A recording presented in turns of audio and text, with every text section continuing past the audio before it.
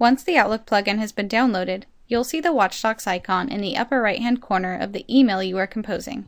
To set document permissions, click Send Protected. A window will display with the security options available to you. The first option is to send using WatchDox. You can set the permission level as Full Access Not Tracked, Online and Offline Tracked Access, or Online Only Tracked Access.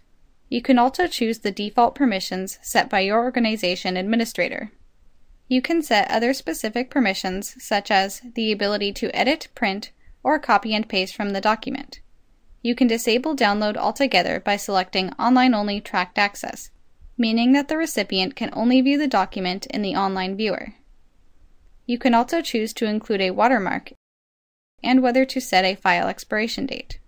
The recipient will automatically lose access to the document once the expiration date rolls around. You can also control who the recipient can share the document with.